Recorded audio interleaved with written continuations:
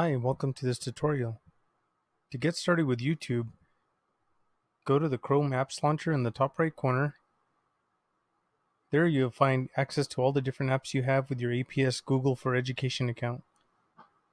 Scroll down and find YouTube. Select YouTube.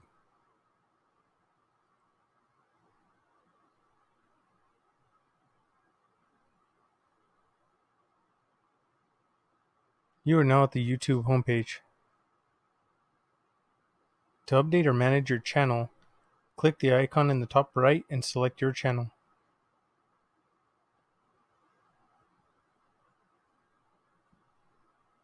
Here you can customize your channel. Go ahead and select Customize Channel.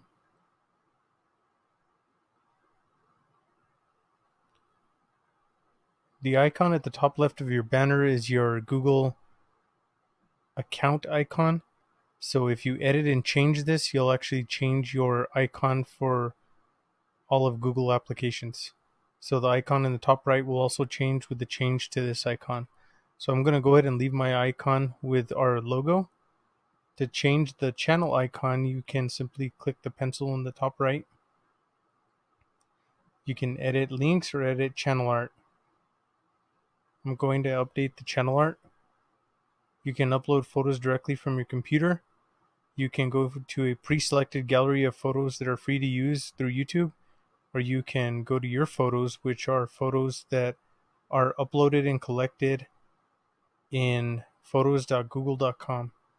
I'm going to go ahead and select EdTech logos and icons, or actually EdTech 2019-20. And here are some photos from this last school year where we've done many presentations and PD events. I'm going to go ahead and select one of these photos to use for our banner.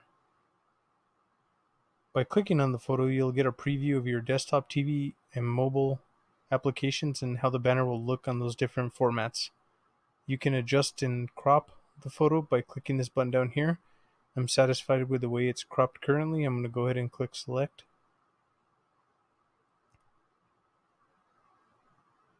Your channel background or banner is now updated.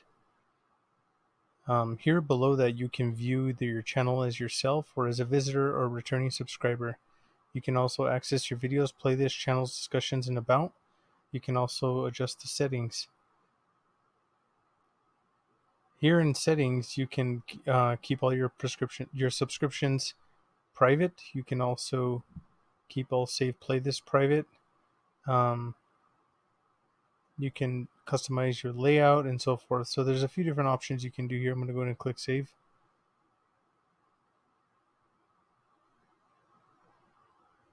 To get started with managing videos, playlists, and uploading videos, you want to go to YouTube Studio. To go to YouTube Studio, click the top right icon and select YouTube Studio.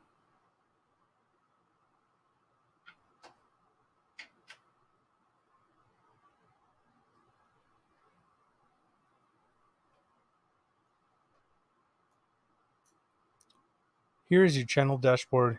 You'll get the latest video performance for your channel or videos that you've uploaded. You'll also receive news from YouTube. You'll get channel analytics and the summary of those analytics and your top videos this week. Over on the left, you want to select videos to manage your videos. Below is a list of videos that I've uploaded previously. If you click on live, you'll have information on different live events you've done in the past. I'm going to go ahead and go back to uploads. Notice here you'll get information on visibility, restrictions, date, view, comments, likes and dislikes, all the different features and settings that you have for each video. For videos already currently uploaded, you can simply click on the details to edit the video or edit or make changes to the video itself, including the title, description, tags, and visibility, as well as audience. You can also select a thumbnail that will preview when the video is displayed or embedded in a website. I'm going to go ahead and go back to my channel videos in the top left. You also have analytics for that video specifically. You also have access to comments And you can also view this video on YouTube by clicking this. It'll open up a new window. You can also, in the options, edit just the title, description, get a shareable link, which is really useful. Promote the video, which we won't discuss in terms of promotion and monetization for education purposes. You can download the actual file and you can delete it forever. To upload a new video, I'm going to simply click the button at the top right that says create, and I'm going to select upload videos. I'm going to go ahead and select files. You can drag and drop files from your Finder window or any type of window where you can see your files like this. You can drag and drop into that screen. I'm going to go ahead and find a video that I can drag and drop into this area. And I'm going to find a video quickly here that we can upload. So you can't see it down here, but there we go. I'm going to click open. Now the video will start uploading automatically. And now you can give it a proper title. I'm going to leave it the same because this video is a simple video, which is an outro or the end video that we tag onto existing videos. So I'm going to leave that there. You can give a description of your video.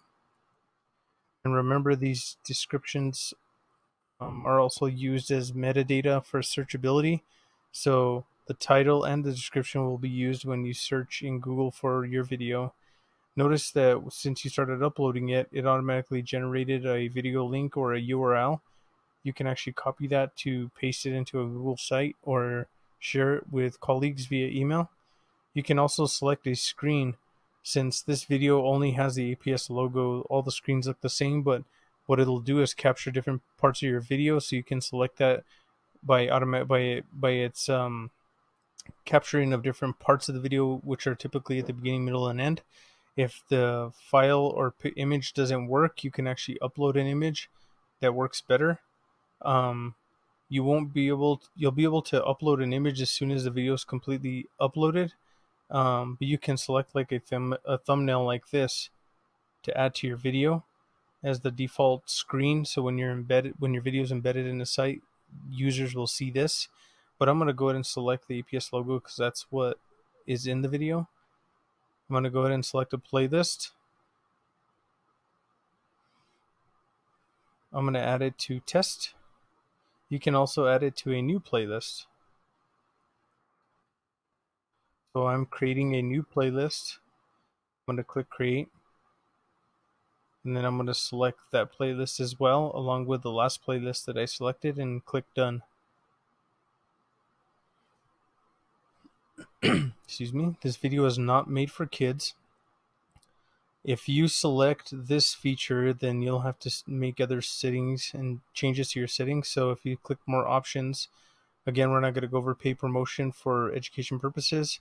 You can add tags. Again, tags is further metadata for searchability. So typically when we upload videos, we'll add Albuquerque Public Schools, APS, educational technology, ed tech, and then whatever the subject matter, whether it be Google Drive, Docs, Slides, Sites, Classroom, etc. Classroom, we'll give all the appropriate tags to make it a little bit more searchable when people are looking for your video online. You can select a language. My channel defaults to selecting English as the default language, and what you also want to do is tag your video for, or actually rather, select a category for your video, which it defaults to education. Down here, you can select your different comments and ratings visibility, so you can allow all comments, hold potentially inappropriate comments for review, hold all comments for review, or disable comments. Typically, I disable comments or hold all comments for review, so you have more control over that space. Since this channel isn't for monetary purposes or any paid promotions, I'm not trying to drive marketing and traffic to the site via comments or likes or engagement online, so I'm just going to do this for educational purposes. Notice if I scroll back up to the top and select yes, it's made for kids, then when I go down to the bottom, all comments and ratings are disabled by default. So anytime it's the audience is children or students, YouTube will strip out all the comments and the ratings piece of videos, so it can be focused on just the content itself and not any type of distractions with comments or ratings and such. So I'm going to leave this here for education purposes. Select kids. I'm going to go ahead and I have my title, my description, and all the different appropriate settings that I want for this video. I'm going to click next. Here you can add an end screen, and you can also add cards. So adding cards or end screens, you can only do this if they're for adults, and it would be for sequencing videos. So say you have a series of videos, you uploaded like 3, you can add cards or end screens that help end users navigate to the next video if you have a series of videos. Now that it's for students, it doesn't give me this option to add this, so I'm going to go ahead and click next. And here is your publishing settings. So you can publish as private, so only people that you choose can see your video. So basically you would give access to those folks to watch the video. You can do unlisted, where it's not searchable or in any kind of a database. It's just simply lives on YouTube but not searchable, or people can't find it online. But you can share a link with somebody and they can navigate to that if they have a link. And then of course there's public. So public is typically what we do to allow all students and families to find videos if you're making a video for that community. You can also schedule a video to go public. You can also set an instant premiere where you schedule the video to premiere at a certain time. So I'm going to just make it public. I'm going to hit publish. If you have longer videos, you'll get a screen here that pops up next that says it's still uploading. So you can actually publish your video and complete all of these steps even if the video is still uploading to YouTube. So say it's a half-hour to an hour long video, it'll still work and process that way, but you'll be able to embed it, share it, or share the video link even though it's not fully uploaded. Just when folks visit it, they'll just get an error saying that it's not done uploading. In this case, the video is only 5 seconds, so it uploads quickly and everything's done and complete. So typically I like to copy the video link to my clipboard when I close this, so I can simply paste that video link inside of my Google site to share the video or embed the video on my site. Now that the video is here, you'll see that it's showing all the different attributes that you set previously inside the settings when you were uploading the video. It also shows the publish date. Now let's take a look at playlists. To get to your playlist, simply in YouTube Studio, click the playlists link in the left navigation. And here are your different playlists. So to create a new playlist, you simply click New Playlist. You can give it a title here. Spell this correctly. You can do the settings for public, unlisted, or private. So I'm going to make it public. I'm going to create the playlist. Now when you're in this section here, you'll notice you'll get this no video kind of thumbnail. That's because we haven't added any videos here, so no videos in this playlist yet. So to add a video, you have to click these 3 dots, which isn't the most intuitive thing, but once you click the 3 dots, you'll see an options here to add people to your playlist so they can manage the playlist with you. So if you want to create a channel and multiple playlists with several teachers, you can do that here. You can also open additional playlist settings or delete the playlist, but I want to add a video. So here you can add a single video or you can add multiple videos. You can add a video by searching for a video that you know how to find through search terms on YouTube that exists and is public already. Make sure that if you're adding videos here that they're appropriate for students for their age and for them be children. Typically these are the videos that you would have to pre-vet to add.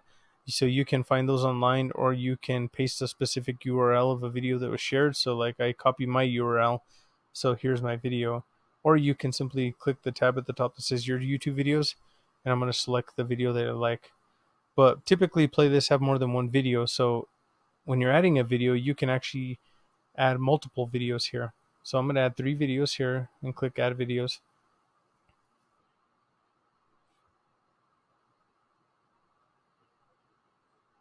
You can simply drag and drop these videos to order the videos in a specific order.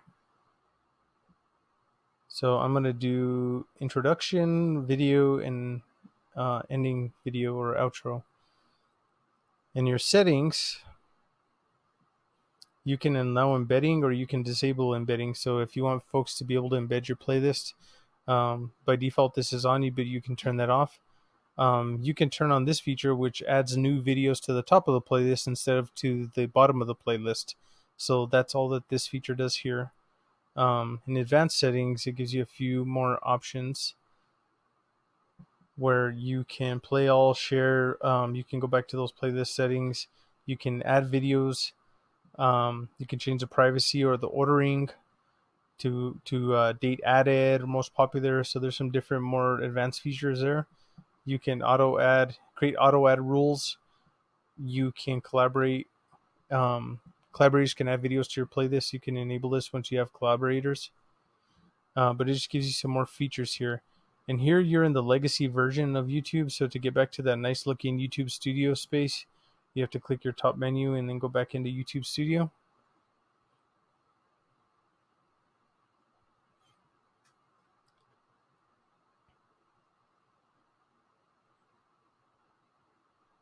All the same features that we discussed in the new playlist that we created can be done to existing playlists. So you can actually go to previous playlists by clicking the link or clicking the edit button on the right. So by clicking the link, it'll actually bring you to the space where you can still edit it. So you can actually edit the title and the description.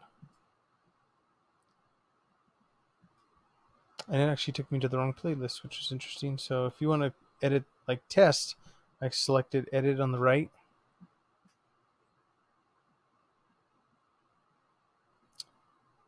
And now I'm in the test playlist, so you can actually update the name here. You can update the description. And remember, all of the with really good titles and descriptions, it makes the YouTube playlist and channel more searchable and easily found by users searching for videos on YouTube. To get back to YouTube Studio, remember you got to click your top right icon and select YouTube Studio.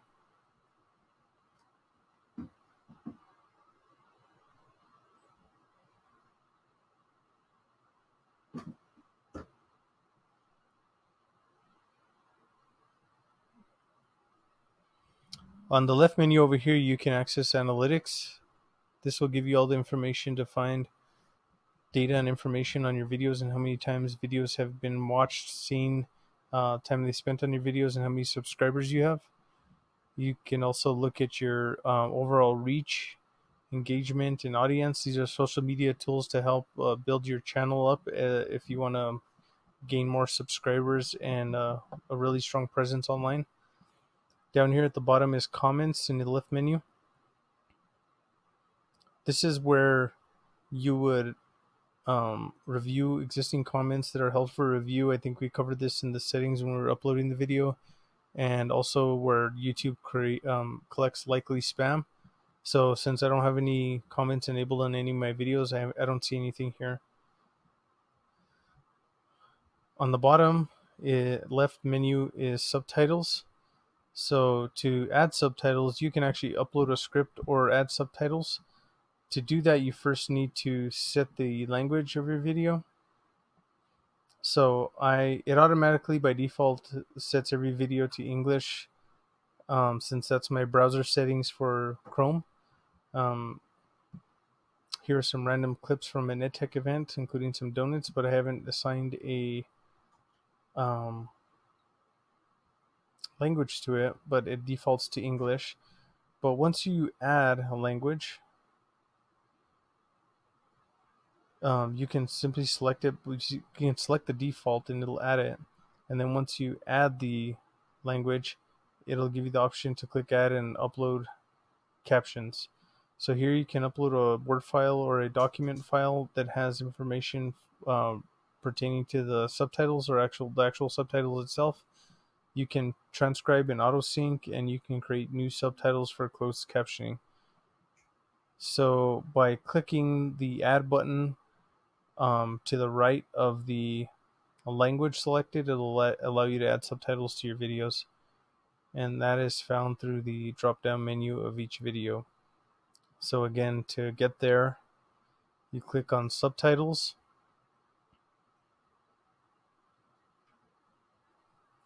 You select the video by clicking the drop down menu, and you click Add under Subtitles. I guess I could also mention in Subtitles that you can crowdsource subtitles. So there's a feature you can turn on where you allow the community to help translate your videos and create closed captionings.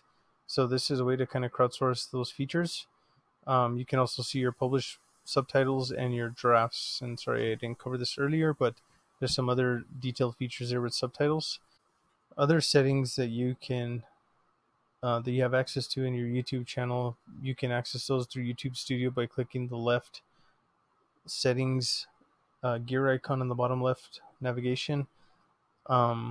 This is for monetization of your site or channel, which we're not going to discuss. You can also go to channel settings, where you can update basic information about your channel. So this is my personal APS account. It says my name. You can add some keywords in here for more searchability. You can also select the country in which your channel resides. In this case, I'm the United States, so I could select that if I wanted to. You can also go back and customize your channel and update those different settings that we covered earlier. In your advanced settings, you can also select you can also select the setting to review this setting for every video, or you can default all your videos to be for kids or for adults for the audience. You can also update your branding by choosing an image that will pop up and hover over every video on the bottom right. So for educational technology, we have this EdTech icon, so I can actually add that here and add it to all our videos, which you do in our main channel.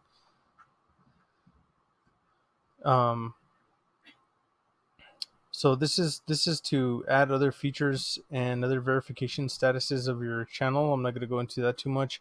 You can leave it by default because it's enabled there, but you can explore that a little bit further if you want to get into the granularity of your channel settings. You can also change the upload defaults. So you can automatically give every video that you upload a basic title and description, and also visibility settings along with tags. This will help streamline updating these different areas of your videos as you upload. So you can just place something like classroom video or elementary school video, and then a simple description. You can also select public and then add all the appropriate tags, so every time you upload a video it'll automatically import those. In the advanced settings, you can actually take that a little bit further with the YouTube license. The category you can actually default, which I did, which since we're an education account, it defaults to education. I actually don't have this set, but since we're an education domain, it automatically sets all my videos to education. So I'm going to go ahead and set that anyways.